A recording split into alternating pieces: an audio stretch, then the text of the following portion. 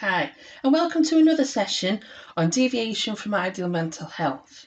In this session, we'll take a look at the big issue of culture bias in ideal mental health, which will come across quite a few times in your course since it's one of your big key issues and debates. So let's start with a task. Have a read of this statement on the screen and pause the video for a couple of minutes while you decide how much you agree or disagree.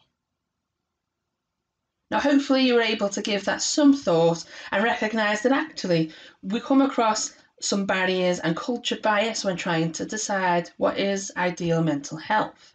And here are a few things to consider about culture bias as you move forward on your course. So firstly, culture bias occurs when a researcher, maybe even unknowingly, assumes that their own culture is dominant and superior to others. Secondly, culture bias happens when researchers impose their ethics onto other cultures. In other words, when a researcher views other cultures from the perspective of their own, for example. And then lastly, and perhaps a consequence of culture bias, is the misjudgments that can occur as a result of being culturally ignorant and culture bias. So a couple of key things to bear in mind when we're discussing culture bias. So let's revisit personal autonomy criteria. So firstly, recap the definition and then suggest examples of where this is not considered ideal in other cultures. Pause the video for a couple of minutes while you complete the task.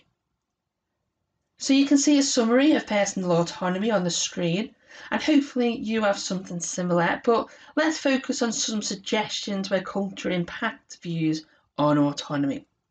So firstly, arranged marriages in Asia and other places, and secondly, in collectivist cultures, where the focus is on depending on each other, working together rather than independently. So two examples there where personal autonomy, as depicted by Jehoda, just wouldn't be appropriate to describe ideal mental health across the world. But let's try that again. So pause the video for 10 minutes, write a summary of what self-actualization means and refers to, and suggest examples of where self-actualization differs across the cultures. And again, you could use multiple resources to do this.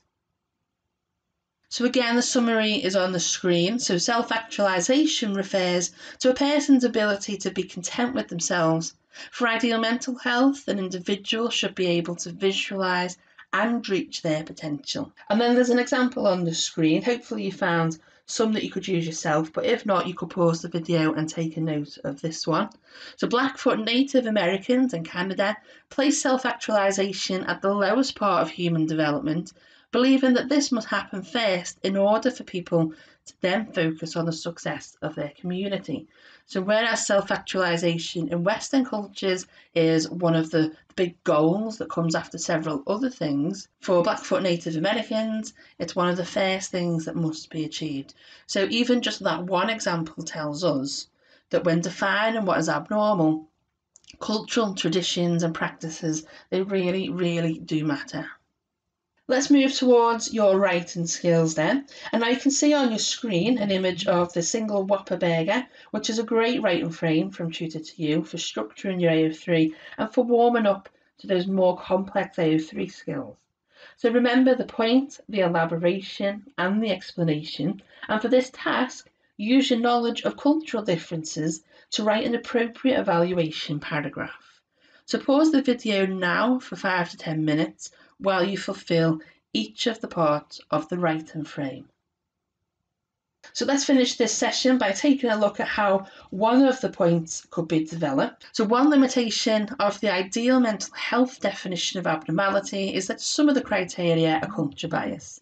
So we've got a clear point and we're clearly highlighting to the examiner or to the marker that we're talking about a limitation, that we are in the AO3 zone. This means that some of the criteria proposed by Jehoda is not applicable to all cultures.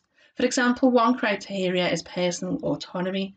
However, there are parts of the world where dependence on others is actually valued and considered normal and ideal in terms of mental health.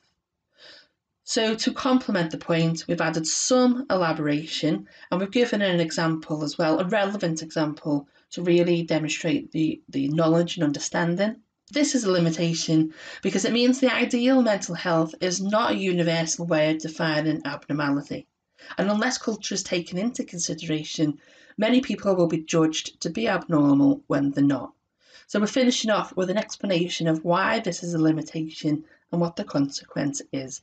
So all in all, the single whopper burger template is going to give you a nice structured, elaborate paragraph.